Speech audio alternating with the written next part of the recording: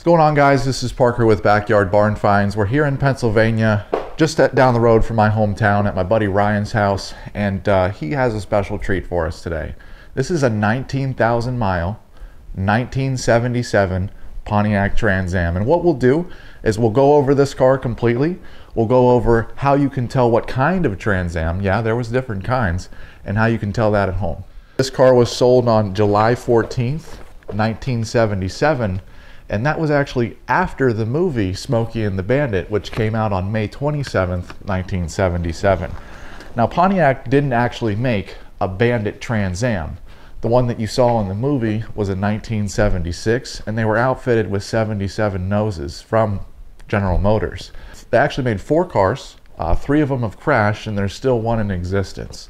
So when you went to your Pontiac dealer in 1977, you could actually order, I think there was 4 different types. There was the Firebird, there was the Esprit, the Formula, and then there was the Trans Am. And then also on top of the Trans Am, there was the Trans Am Special Edition. And what we'll do is talk about how you can tell the difference between a regular Trans Am and a Trans Am SE. So the first thing that we got to take a look at is the VIN number.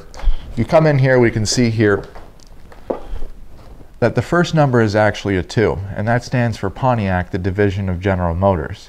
The next one is a number or letter, and that's W, and that's actually the series that the car was, whether it was an Esprit, a Formula, or a Trans Am. And W stands for Trans Am, which this car is. The next one would be 87, which stands for 2-door hardtop. The next one is the letter Z for a 400. They made two different 400s. Both of them had the letter Z. The next number is actually the number 7 for the year the car is. The N is for the plant that it was built in, and the rest are just the series number for the car. Now, Pontiac actually, in the Trans Am specifically, had 3 different engine types. 2 engine types in 49 states, 1 engine type in California. If you lived in California, you got the Olds 403 motor, but if you got the Trans Am in the rest of the United States, you could either have the L78 400 or you can have the W72 400 from the factory.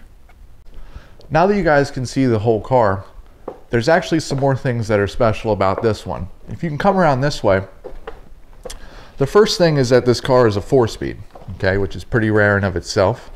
The second thing is that it has a 2-tone interior, red with the white seats. This car was actually custom ordered special. The original person that ordered the car never picked it up.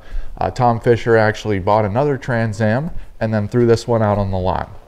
We do know that it was custom special ordered because if you take a look again at the sales invoice at the bottom, it does say that the seats were ordered specially with the code 11N.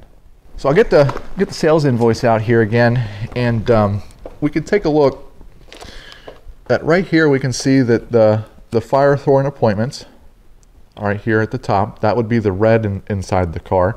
And if we come down to right here, it says custom trim group.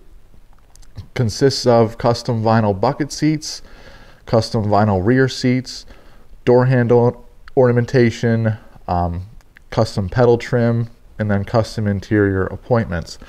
Now, we can also confirm which colors those were. We have this nifty little printout here. And if we go to the interior colors, you know, these were the Firebird custom interiors, and we go to the white, we see that we have the 11N. So now that we have that information, we can go back to the cow tag on this car, which is important. And we can see here that in the very first section, this is where your seat colors would be. This is where it says 11N for the seat color. If we come over here, we can see where it says the 19L for the lower, which was the Starlight black paint for the lower of the car, and then the 19U for the upper. And then our final part here is the FIR, which stands for the Firethorn red, and this is the secondary interior section on the cow tag. And that's how we have 2 different colors in this car. We have white seats for 11N and red gut for FIR Firethorn red. So now that we've gone over the cow tag data and the VIN number for this car, we'll go over how to tell whether it's a regular Trans Am or whether it's a Trans Am Special Edition. And the one quick way that we can tell is that this is a regular Trans Am is that the inside of the bird, do you see how the actual inside of the wings are like a yellowish or an orange? If it was a SE car, it would those would actually be matte. In other words, they wouldn't have a little bit of the shine to them that this one does. Also, the hood scoops on these cars came with two different letterings on the side. This one says TA 6.6, and there was also it said 6.6 liter with the liter spelled out. Now, there's a little bit of a confusion on which stickers came with which car, and the way that you can tell is by looking at the motor. If we take a look at this motor,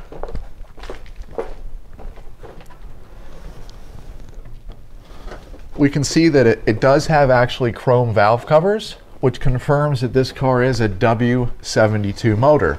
It also has the WA stamp down here, which you're probably not going to be able to see on camera, but that does confirm that it has the higher horsepower 200 horsepower motor inside, which would have came equipped with the TA 6.6 liter in 1977.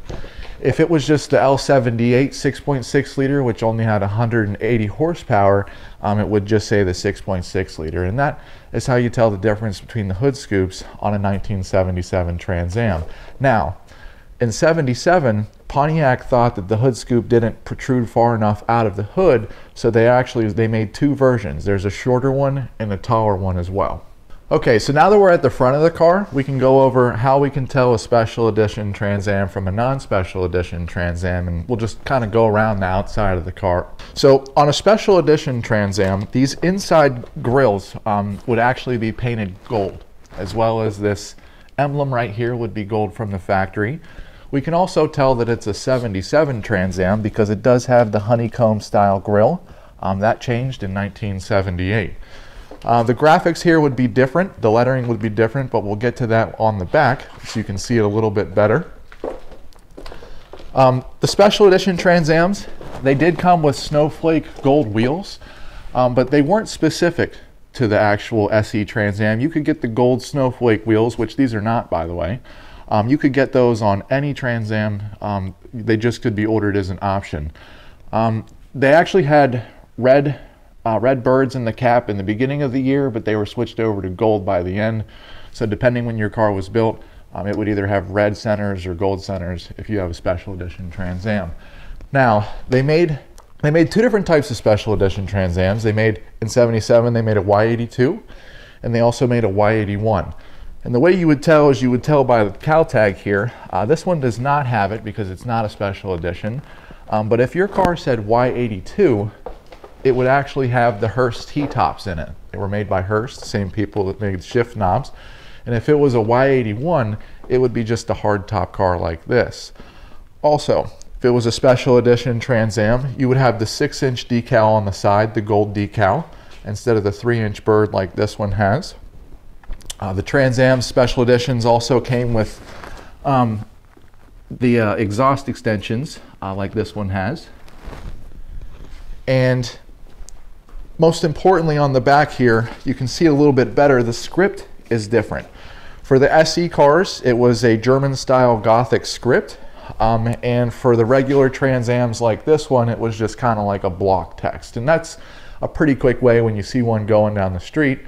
As well as if it was a special edition, it would have all of the gold trim and accents on it. There would be gold pinstripes that go the whole way down this car.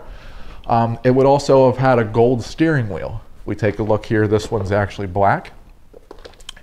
And lastly, if it was a special edition car, it would actually have a gold brush dash plate here.